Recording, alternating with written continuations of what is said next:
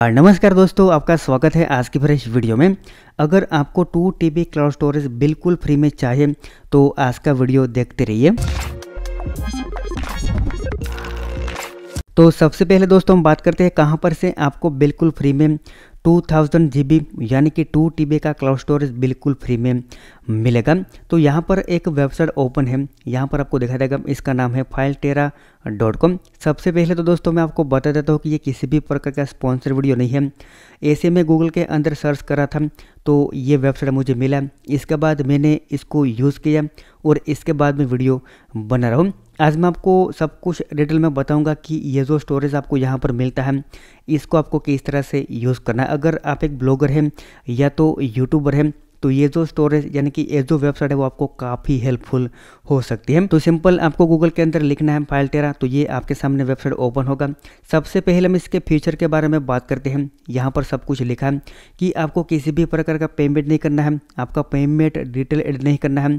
Only on आप अपनी email address की मदद से यहाँ पर अकाउंट बना सकते हो। जैसे आप अकाउंट बनाते हो तो इसके अंदर आपको 2000 GB का स्टोरेज बिल्कुल फ्री में मिलता है और इसको आप लैपटॉप के लिए बिल्कुल फ्री में यूज़ कर पाओगे। इसके बाद ये जो वेबसाइट है बिल्कुल नया है तो इसकी जो स्पीड है वो काफ़ी अच्छी मिलती है। इसके बाद इसके अंदर अगर आपको ऐसा करना है कि किसी भी प्रकार की फ़ाइल आपके फ्रेंड के साथ आप शेयर करते हो और ये फाइल सीक्रेट है तो इसके अंदर आप पासवर्ड भी सेट कर सकते हो। बिना पासवर्ड के आपकी फ़ाइल को कोई डाउनलोड नहीं कर पाएगा। इसके बाद इसके अंदर आप लिंक बनाते हो तो वो लिंक कभी एक्सपायर नहीं होगी, लैपटॉप के लिए वो अवेलेबल होगी। आप जब भी चाहे इसको आप शेयर कर सकते हो। इसके बाद भी इसके अंदर काफ़ी सारे ऐसे फीचर हैं, इसके बारे में यहाँ पर लिखा है। मान लीजिए मैं एक यूट्यूबर हूँ और मुझे मेरे सब्सक्राइबर के साथ जो किसी भी प्रकार की फाइल है, बड़ी फाइल है, इसको शेयर करना है तो ये वेबसाइट आपको हेल्पफुल हो सकते हैं। ये वीडियो के अंदर मैं आपको शेयर करके भी बताऊंगा। तो सबसे पहले हम बात कर लेते हैं कि आपको इसके अंदर किस तरह से बिल्कुल फ्री में अकाउंट बनाना है। वेबसाइट आपको विजिट करना है filetera.com। इसके बाद आपको यहाँ पर रजिस्ट्रेशन के ऊपर क्लिक करना है। ये वेबसाइट का खास बात यह है कि आपको किसी भी प्रकार की पेमेंट डिटेल ऐड नहीं करनी है दूसरी साइट की तरह।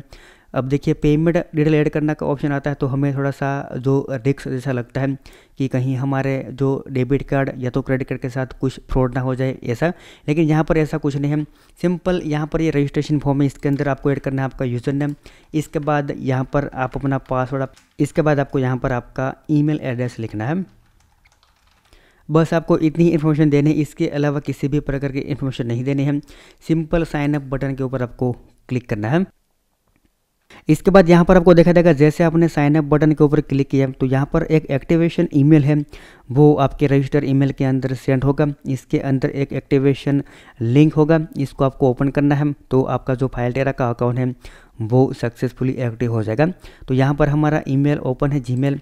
सिंपल यहाँ पर एक बार रिफ्रेश करेंगे, यहाँ पर आपको दिखाई देगा कि filetera की तरफ से हमें सक्सेसफुली एक ईमेल आ चुका है। इसको हम ओपन करेंगे और इसके अंदर यहाँ पर आपको दिखाई देगा कि एक बटन दिखाई देगा फॉलो दिस लिंक, यानी कि सिंपल आपको इसके ऊपर क्लिक करना है।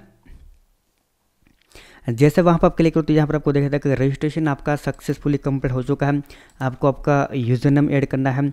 इसके बाद यहाँ पर आप अपना पासवर्ड लिख लीजिए। पासवर्ड लिखने के बाद सिंपल आपको लॉगिन बटन के ऊपर क्लिक करना है तो आपका यहाँ पर जो filetera का अकाउंट है वो सक्सेसफुली रेडी है यूज़ करने के लिए। अब देखिए ये जो अकाउंट है, अगर आप एक ब्लॉगर है तो यूट्यूबर है तो किस तरह से आपको यूज़ करना है वो मैं आपको बता देता हूँ।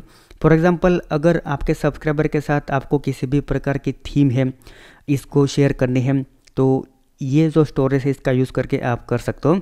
जैसे कि यहाँ पर मेरे पास दूसरा जो filetera का अकाउंट ओपन है, इसके अंदर मैंने ऑलरेडी एक जो न्यूज़पेपर का थीम है वो शेयर करके रखा है। यहाँ पर इसका जो इंटरफेस ओपन है, सबसे पहले तो हम बात कर लेते कि इसके अंदर आपको किस तरह से जो फोल्डर बनाना है और फाइल अपलोड करनी है। तो यहाँ पर आपको सबसे पहले तो एक ऑप्शन मिलेगा न्यू डायरेक्टरी। सिंपल यहाँ पर आप जो आपको किसी भी प्रकार का अगर फोल्डर बनाना है तो यहाँ पर आपको लिखना है प्लस के साइन के ऊपर क्लिक कीजिए तो आपके स्टोरेज के अंदर एक फोल्डर ऐड होगा। यहाँ पर प्लगइन ऐड हो चुका है। इसके बाद ये जो प्लगइन फोल्डर है इसके अंदर अगर आपको किसी भी प्रकार की फाइल अपलोड करनी है तो यहाँ पर ये जो बटन है इसके ऊपर क्लिक करके आप यहाँ पर आपकी फ़ाइल को अपलोड कर सकते हो। यहाँ पर हमने फाइल को सिलेक्ट कर लिया। ये आपके स्टोरेज के अंदर अपलोड हो रहा है। तो यहाँ पर आपको देखा देगा फाइल सक्सेसफुली अपलोड हो चुके हैं। अब मुझे क्या करना है कि ये जो फाइल है इसको मेरे फ्रेंड के साथ मुझे शेयर करना है। तो यहाँ पर आपको देखा देगा प्लस का साइन है, इसके ऊपर आपको क्लिक करना है। इसके बाद यहाँ पर आपको दो ऑप्शन मिलते हैं, देखिए यहाँ पर आपको देखा देगा, इसमें से आपको शेयर के ऊपर क्लिक करना है। इसके बाद आपके पास दो ऑप्शन है, जनरेट लिंक, इसके बाद पासवर्ड प्रोटेक्टेड। तो यहाँ पर आप क्लिक करोगे तो यहाँ से आपको एक लिंक मिलेगी।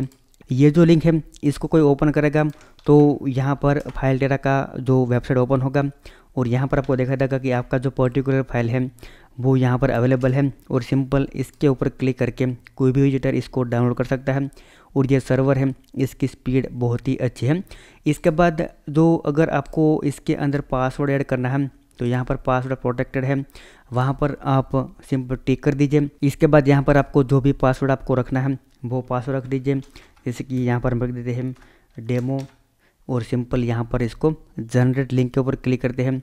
एक और लिंक यहाँ पर जनरेट होगा, कॉपी करते हैं और दूसरे ब्राउज़र के अंदर हम ओपन करते हैं और यहाँ पर इसको ओपन करते हैं। तो यहाँ पर आपको दिखाई देगा कि आप लिंक ओपन करोगे तो यहाँ पर आपको पासवर्ड ऐड करना होगा। पासवर्ड ऐड करने के बाद ही ये जो लिंक है वो ओपन होगा। जैसे कि यहाँ पर हमने पासवर्ड ऐड किया था, वो पासवर्ड लिख लेते हैं और यहाँ पर बटन के ऊपर क्लिक करते हैं। तो यहाँ पर आपको दिखाई देगा कि ये जो फाइल है वो आपके सामने आ चुके हैं। तो इस तरह से आप इस स्टोरेज का यूज़ कर सकते हो। इसके अंदर आप 2 TB यानी कि 2000 GB तक आपका जो फाइल है वो अपलोड कर पाओगे। जैसे कि यहाँ पर ये थीम है, अब देखिए इसकी जो साइज़ है 44 MB। तो अब यहाँ पर मैं आपको टेस्ट करके दिखाता हूँ कि ये जो फाइल है अगर आप कोई पर्सन डाउनलोड करता है तो सर्वर के हिसाब से इसका जो स्पीड है वो कितना है।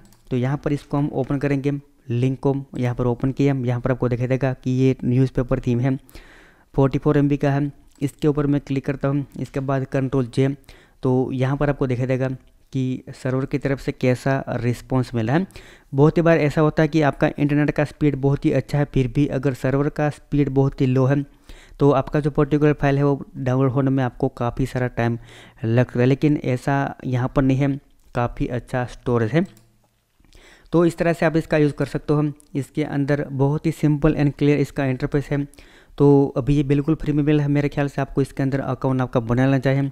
इन फ्यूचर आपको ये बहुत ही काम आ सकता है। इसके बाद मैं आपको एक और बात बताना चाहता हूँ कि प्लीज़ इस प्रकार के जो स्टोरेज होते हैं इसके अंदर आप अपने सीक्रेट फाइल अपलोड मत कीजिएगा। जैसे कि आपके जो गवर्नमेंट डॉक्यूमेंट हो गया या तो आपके यूज़फुल फाइल है, इस प्रकार के फाइल को आपको इसके अंदर स्टोर नहीं करना है। ये मैंने जस्ट आपको आपके किसी भी प्रकार के जो थीम प्लगइन या तो किसी भी प्रकार जो डेटा है इसको अपलोड करना है तो आप कर सकते हो। लेकिन इस प्रकार के स्टोरेज के अंदर आपको जो आपका सीक्रेट डॉक्यूमेंट है या तो पर्सनल डेटा है इसको अपलोड नहीं करना चाहिए। तो बस दोस्तों आज का वीडियो यहीं तक था। आई होप कि आपको पसंद आया होगा। अगर पसंद आए तो वीडियो को लाइक और शेयर कर दीजिए, साथों साथ हमारे चैनल को सब्सक्राइब कर लीजिए ताकि आपको ऐसे हेल्पफुल वीडियो मिलते रहे। Thank you for watching this video.